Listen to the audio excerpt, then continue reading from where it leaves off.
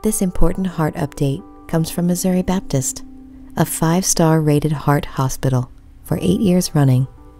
One of the problems we're seeing with increasing frequency is the presence of valvular heart disease. As you age, you develop calcium deposits in many places in your body, but what happens with the valves is that they become narrow and they impair the flow of blood from the heart into the rest of the body. Aortic stenosis is a simple mechanical problem where the blood can't get out of the heart, and we offer a great operation to fix that, replacing the aortic valve.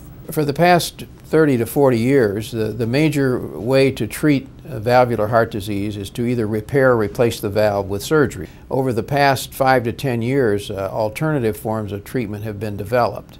And one of these is where a valve can be replaced using a catheter, which doesn't require an open incision or an open heart operation. If the heart valves have to be replaced, there are options available for valve substitutes. One is a mechanical valve, the black one, which the moving parts are composed of strong metal. The biological valve is composed of biological tissue that is sutured onto a frame. Generally, a patient over the age of 65 or 70, we recommend a tissue valve so they can avoid Coumadin, a very potent blood thinner. Under the age of 65, we offer a mechanical valve which will last forever, but which does require anticoagulation.